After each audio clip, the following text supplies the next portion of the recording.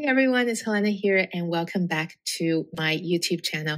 And in today's video, I'm going to be sharing with you an exact prompt that you can use to start helping you write your RFP or request for proposals. Also, if you're new here, please make sure you like, subscribe, and hit that notification bell so that you don't miss any of my future videos.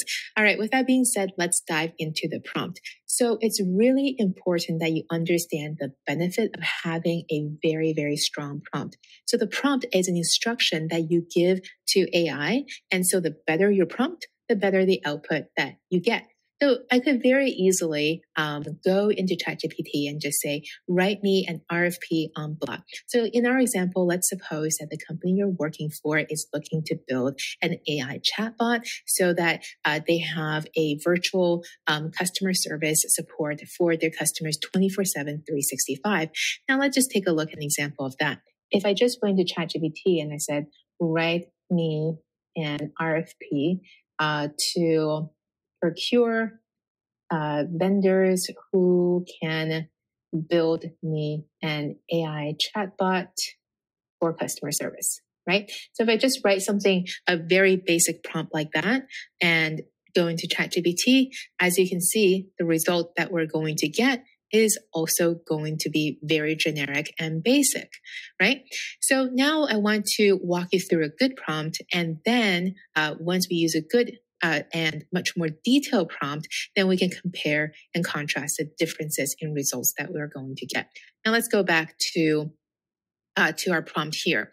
So firstly, to start off this prompt, I'm giving ChatGPT a role here. So I'm saying you are a senior purchasing manager. You have been tasked with creating a request for proposal RFP to solicit proposals from vendors for products and services that your company intends to purchase.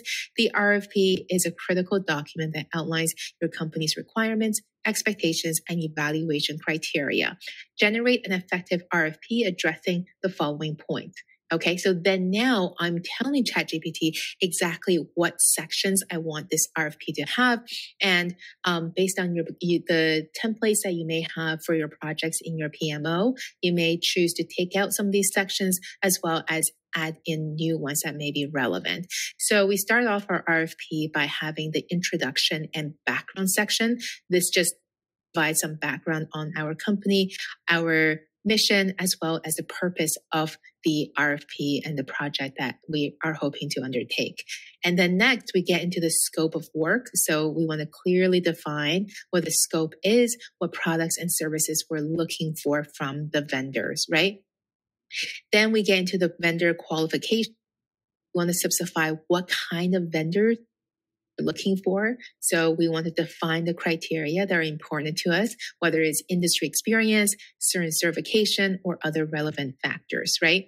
Then we get into the proposal guidelines, right? So the proposal guideline is the format and structure that we want our vendors to respond with their proposal, right? So whether we want them to have certain sections, such as the technical section, which will explain how they're going to complete this product service, or whether we want them to include the pricing, the implementation plan, any references that they may have, etc. Next part of our RFP is that we want ChatGPT to write out the evaluation criteria. So we want the evaluation criteria to be on there so that vendors know what criteria are important to us and how much they weigh, right? So these evaluation criteria could be cost, quality, experience, technical expertise, support, or any other factor. Next section of our RFP is the timeline and submissions. So we want to provide the timeline of when this submission needs to happen. Any terms and conditions related to deal. This could include payment arrangement, as well as intellectual property and who owns that. And then we get into any clarifications and questions. So this is clarifying questions that other vendors may have asked in regards to this RFP. And then lastly, we get into the proposal format and documentations. So in this section, we can specify to the vendors how we want their proposals to look, and if we want them to include any supporting documents or not. Then lastly, if there's any additional information, we can also include this in the appendices. Okay.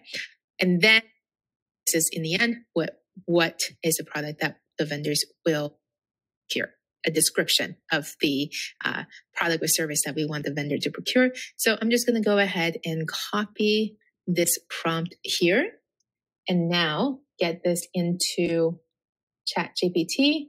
And then here I'm going to explain AI chatbot that we're trying to build, right? So then here, I just add in exactly where we're looking for. We're telling ChatGPT we're looking for an AI chatbot for a company working in the financial sector. And this chatbot will answer inquiries related to this specific company. And the support ticket will be created if the chatbot doesn't know the answer. This chatbot is going to be deployed over web, Facebook, and Instagram. All right, so now let's enter in this prompt and see what ChatGPT has come back with. Now, so if we scroll here to the top, right, with our very, very basic one-line prompt, we can see that the RFP that we got, you can see here, this is actually not too specific. So it's actually not bad for just, one-line prompt and is able to generate this. But let's see what ChatGPT has generated with our much detailed prompt, right?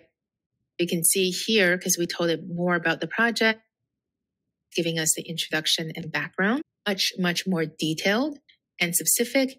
And the results, in the scope of work section is much more accurate than the first RFP that was written was just a one-line prompt. So I hope you can see from this example, I want your main takeaway to be the better the prompt that you enter into ChatGPT, the better the results that you will get. So when you're writing prompts in the future, always make sure that you get as specific as possible and tell it the exact role that you want ChatGPT to assume, the tone of voice, the different sections in what you're trying to write. And if you have the budget, definitely upgrade to ChatGPT 4, which is about $20 a month. And you're going to get much, much better output by doing that as well. So I hope you enjoyed today's training. Hope you learned something new about prompt engineering. Also, if you want this exact prompt, please go into the description to download it now. Thank you so much, and I will see you soon.